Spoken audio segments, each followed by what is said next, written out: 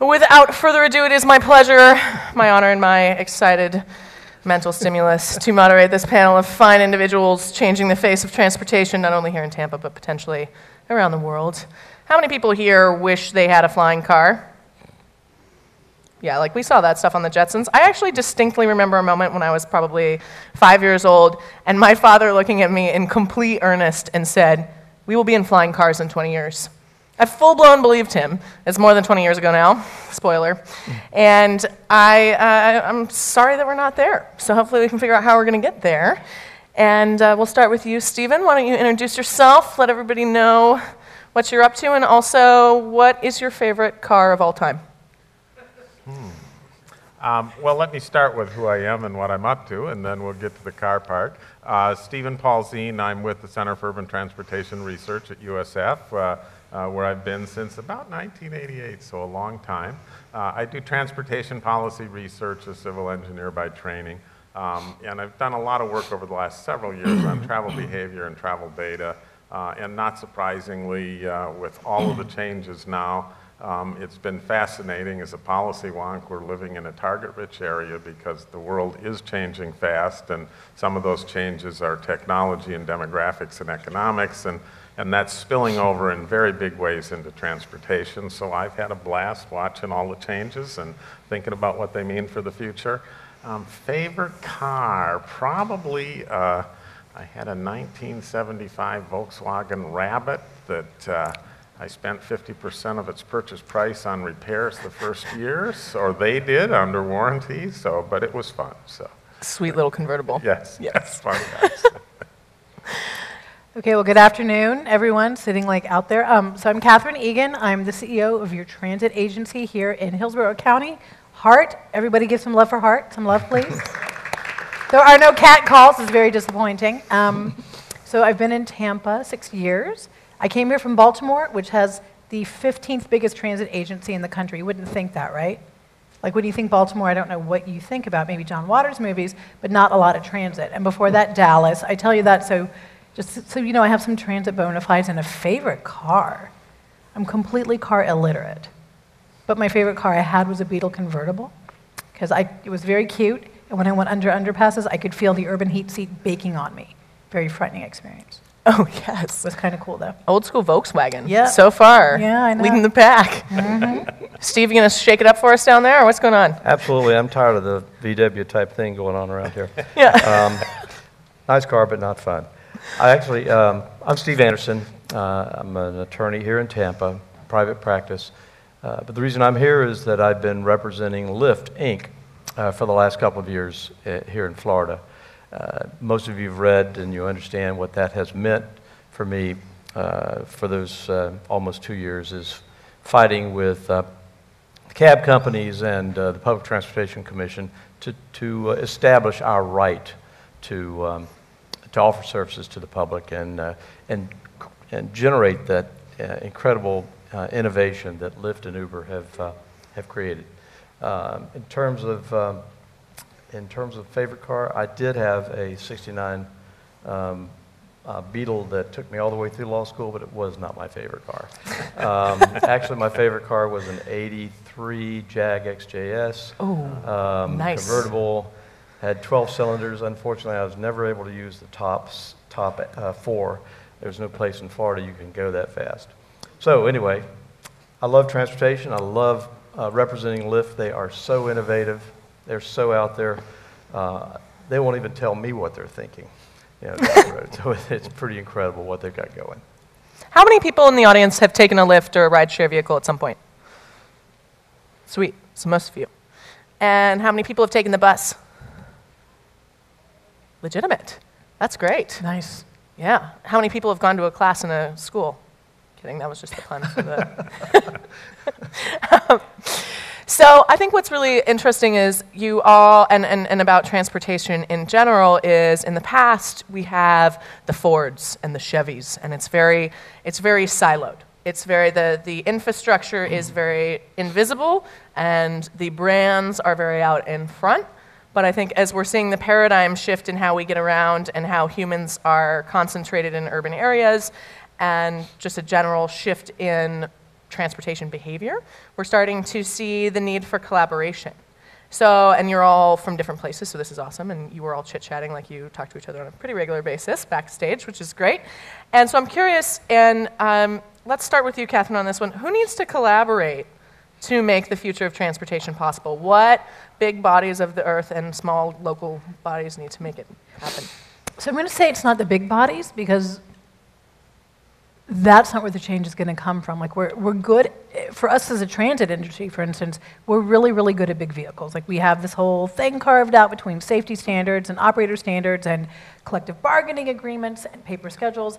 Like, the big investment is there. It's going to be that small idea that pops up. I mean, who would have thought 5 years ago that there would have been anything like rideshare, which now is turning into conversations like, you guys up on these things of car share, but not like a zip car, like fractional car ownership. So instead of buying a car, you would buy a part of a car, and you go in a pool with folks that you're looking at offset schedules. I mean, this, like, it didn't even exist 5 years ago.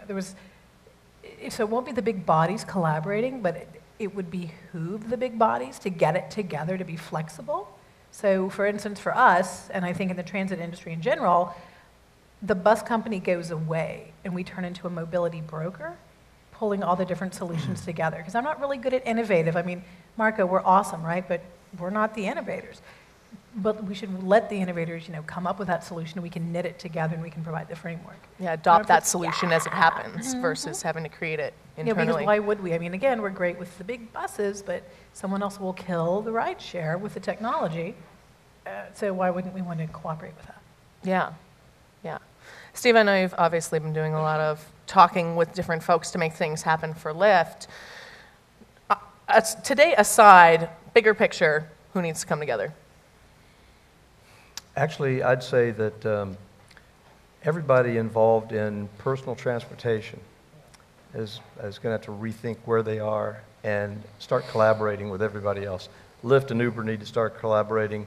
Cab companies are not going to exist in 5 years. Uber and Lyft may not exist as they are today in 5 years. But the legislature obviously needs to get its act together. That would be a huge benefit if they started acting on behalf of transportation and the public rather than their own special interests. But yeah, I think that we're going to see agencies like HART dealing with the private entities like Lyft and Uber. I mean, we're already trying to connect the first and the last mile, and you're making great progress on that.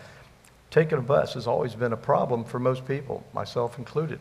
But if you can get a cheap ride to the bus and a cheap ride home from the bus, that's phenomenal. That's collaboration. That's what we need to be doing. Yeah. But it's going to go, we'll talk about this more, but where we are today, it's amazing to me the innovation that's already happening. Lyft and Uber are both children of one little innovation, an app, but they are so far down the road already, thinking about the next 5 or 6 steps. Well, I'm sure we'll get into that. Excellent.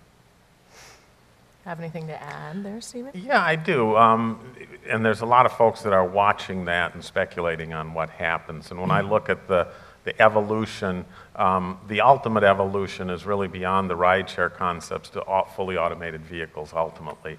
And so we're going through a transition. We've all had navigation systems and cell phones and now app-based technology and ultimately sensors and full deployment.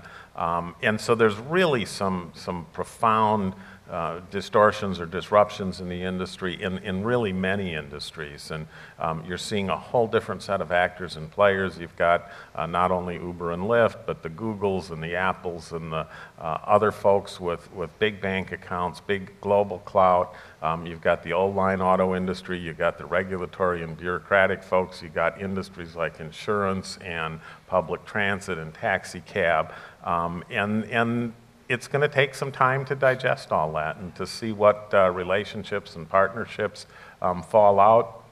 And the history of technology deployment is sometimes full of false starts. I use, for example, the situation with red light cameras that, if you back up 10 years, oh, neat, technology, digital recognition, quick cameras, we're going to have improved safety. And yet, in a lot of places, they blew that. They didn't execute effectively. There was some abusive practices taking place. They're being pulled in lots of locations.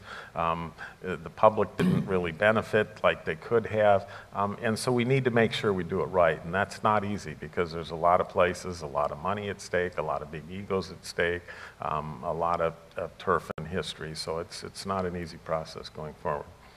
No, I think that's a really good point. And the, you know, at least where in Silicon Valley land, there's kind of a running joke that infrastructure isn't sexy, but we can't do anything without it. And I think most people know that, but what you're talking about is it really will be a shift. It's not just going to be one bus service. It'll be 5 different ways of getting you a little point A to point B, and maybe an electric scooter comes and gets you the last mile because it's uphill or it's narrow or whatever. You never know what's going to happen. So in terms of user behavior and how that's going to drive this shift as we move forward, I got my license on my 16th birthday, and holy moly was I proud and excited and freedom, and probably broke 15 laws in the first 15 minutes and had friends hanging out my sunroof and the whole shebang. But I realized my children may not have that experience. And I'm curious, what is the future for the driver behavior, the user behavior of and whether they're a driver or someone transporting themselves somewhere, where are we going physically? How are we going to change? Okay. Let me take a shot at that because I watch travel behavior closely. And of course, a lot of these technologies are still emerging, and we do have some anecdotal data or some limited case studies, mostly the early experience in California, and we've got some sense of what's happening, and they are taking travelers from auto, bus, walk, and inducing some more trips. So we're starting to see some of that and getting some sense, but most of those contexts are fairly early adapters, unique environments, etc. The broader issue of how fast behaviors will morph, we're really looking at transportation potentially moving from a pretty much an individually determined vehicle ownership and use and behavior pattern to turning transportation into a service. And folks talk that in the future this will be like a bundled cable service or bundled cell phone service where you might have an account and get, you know, anything from Uber automated vehicle rides to airline points to intercity bus tickets to public transit rides, etc. And so that's at least one model of where we're going. Not everybody will move in that direction at the same speed, and we don't really know how fast or how long that will happen. There's some very significant kind of behavior changes potentially along the way. I look at several of them. One is the auto ownership issue. How much will this minimize auto ownership? And those of us that study that are interested in that, because then all of a sudden your decisions are based on marginal cost.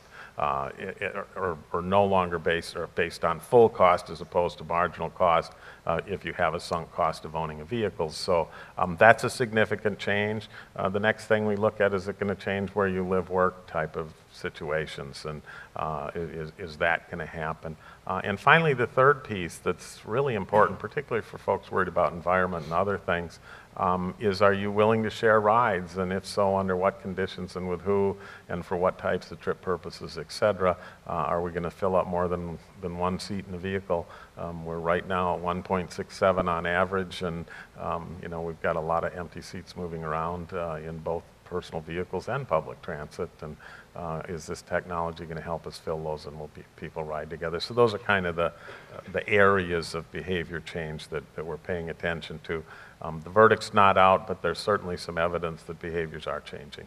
Steve, if I could, I'd like to add to that a little bit. You know, driverless cars, I think it'd be great, and obviously it's coming, but I think it'll be a long time. That's not, I mean, that is a long-term situation because of the technology, the infrastructure, and everything else. I think it's great. There's some obvious things that have happened right now, but between now and the midterm, not even getting to long term, there are some behavioral changes already occurring.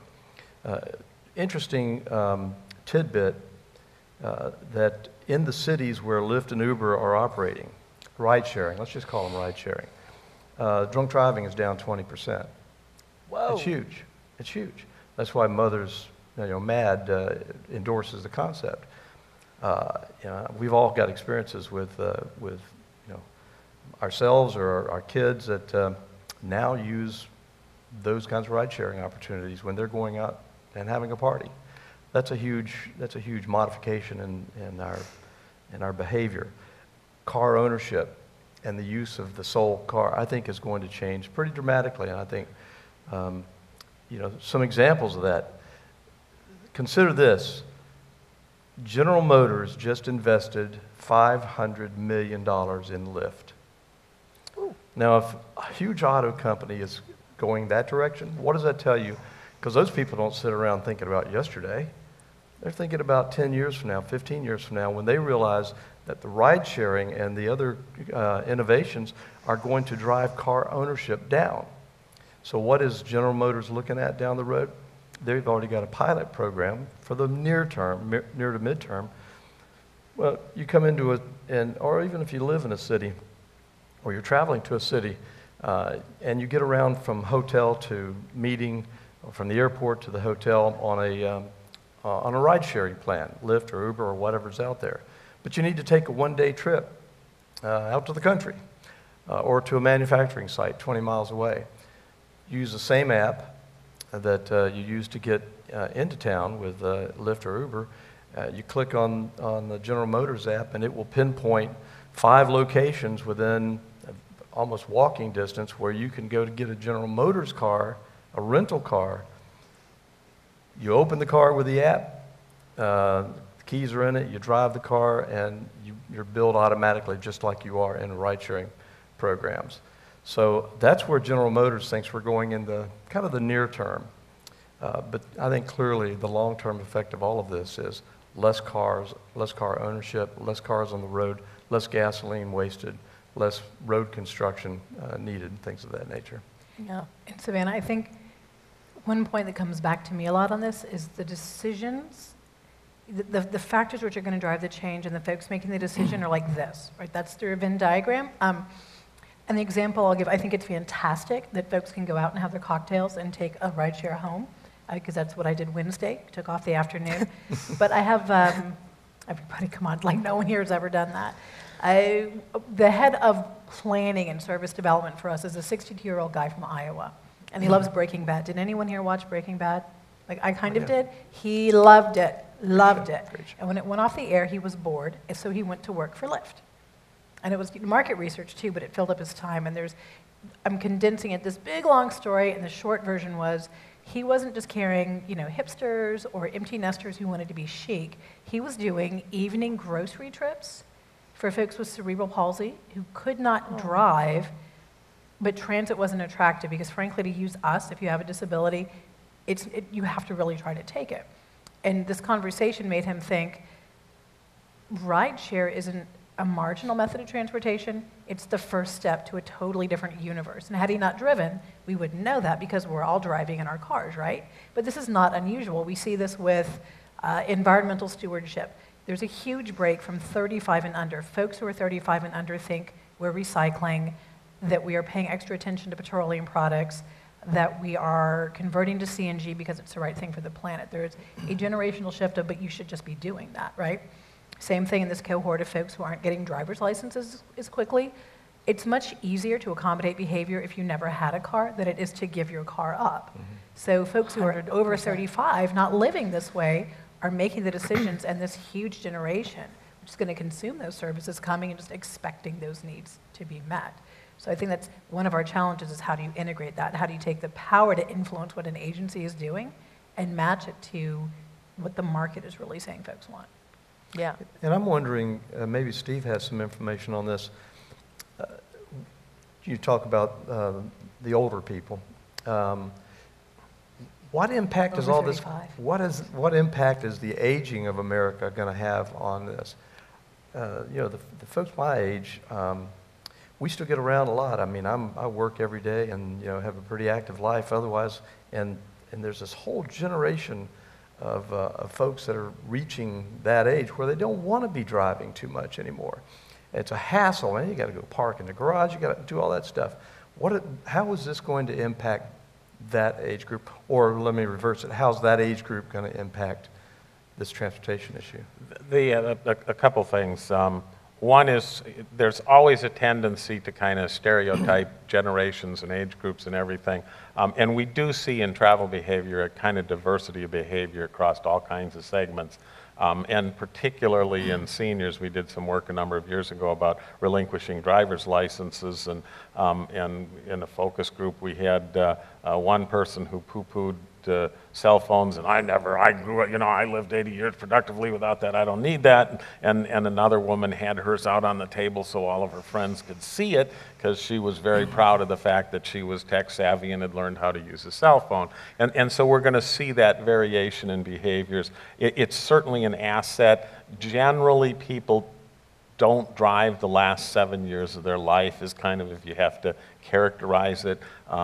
And so there's a period of time there where they are dependent often on others, and if this is a viable option, and it certainly can be, that's certainly attractive to those folks, and can, particularly when oftentimes they own a car and literally put 1,000 or 2,000 miles a year on it, and they could save that cost and risk and worry, et cetera. So it's certainly an opportunity. The next senior generations will probably be tech savvy. There's certainly some of them that already are, but we're moving in that direction with time, so we're certainly likely to see that. And it may, for example, oftentimes seniors kind of self-police themselves on driving. They'll restrict it to less busy roads, daylight hours, good weather, off-peak travel, et cetera. And so they're constraining themselves with those conditions. And this gives them an option, perhaps, to not have to do those self-discipline things to their comfort zone on driving, because they can be dependent upon somebody else. Having said that, even the millennials, it's a diverse society. We've got huge shares of the millennial population that are dropping out of high school, not getting degrees. If you take our three biggest states, Texas, California, and Florida, they all have about somewhere between a quarter and a third don't finish high school. These folks aren't playing with smartphones and living in condos downtown and living exciting lifestyles. And so we need to look at mobility opportunities and technologies that can serve the full spectrum of the population.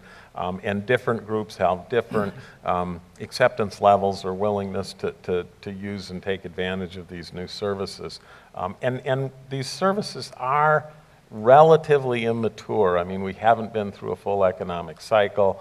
We've still got, I was teasing one of the Uber executives a few months ago about, literally every week their business model or pricing changes. They've got a new brand, a new feature, a new price.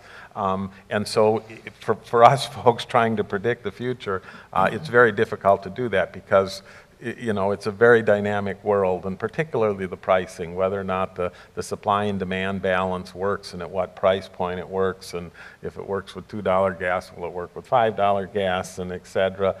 That's a key issue, and then the trip sharing is also a key issue. We could, in fact, have more vehicles on the road because there's empty miles between trips versus, point-to-point service with a personal vehicle. So unless the sharing, meaning sharing the ride, not sharing the vehicle sequentially, unless that happens, there's some real impacts to the transportation system.